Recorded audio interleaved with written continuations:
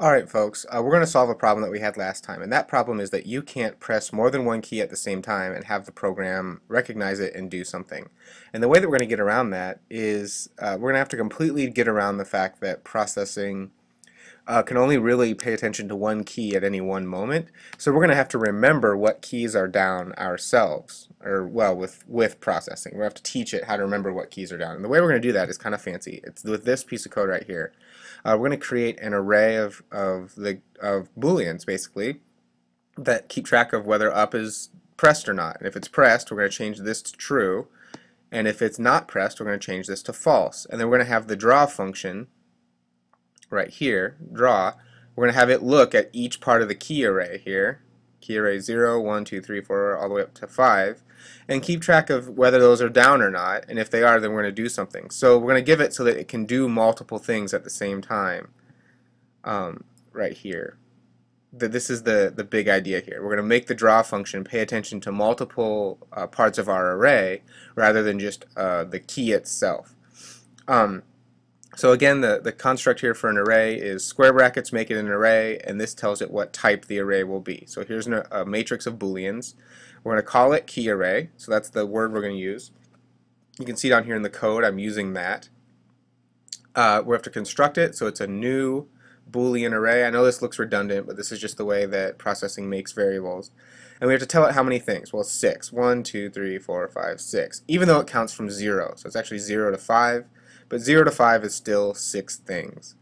And then we're going to keep track of where it is. So x, y, and r. And this is that alternate way to declare variables here if they're all going to be floats. You can see here a basic setup. I put the ball somewhere on the screen. And then we're actually going to skip the draw function and go down to the key pressed function. This is a really big change from the last video.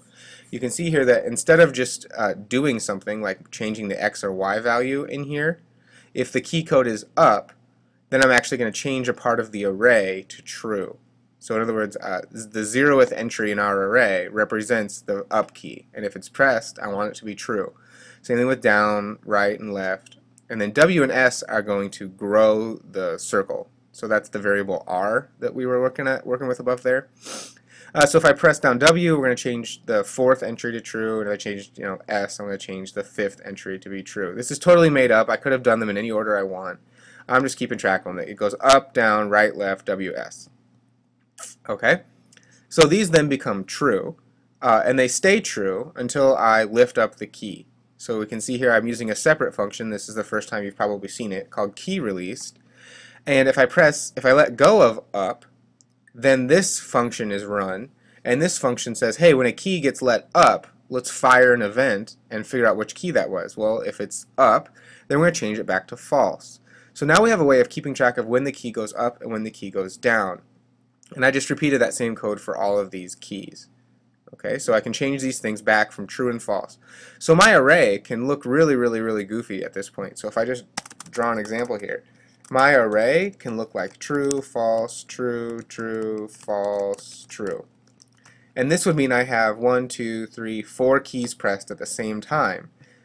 And because we're keeping track of that in the draw function up here, we're saying if key array 0, which means if it's true, then go ahead and move it backwards 5. If key array 1, which is down, then move it down 5. So all of these could potentially fire and then redraw our ellipse, this ellipse, in a new place. So that's the idea behind pressing 2 keys at once, and you end up with some pretty cool behavior as such. You can move it around and grow your ellipse all you want. You can see here I'm pressing 2 keys at the same time.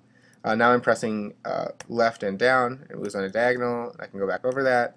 I can even press shrink and grow and move on a diagonal at the same time. I can press all the keys at the same time, which makes the thing, barf here. It doesn't do anything. I'm pressing all of the up, down, left, right keys right now. So that's where we do it. That's how you do more than one key at the same time.